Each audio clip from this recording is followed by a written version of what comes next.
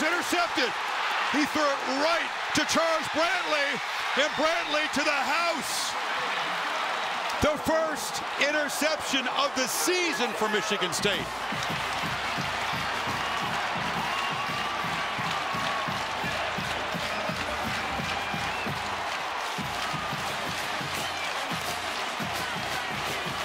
Great awareness by Brantley to come up with the interception. A miscommunication with C.J. Stroud and Ibuka, the receiver. Ibuka's running this downfield. He's trying to go vertical.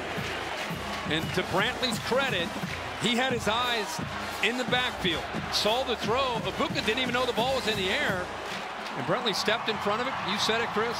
Spartan's first interception of the year, and it's a pick six. Stroud's now throwing a pick in 3 consecutive games.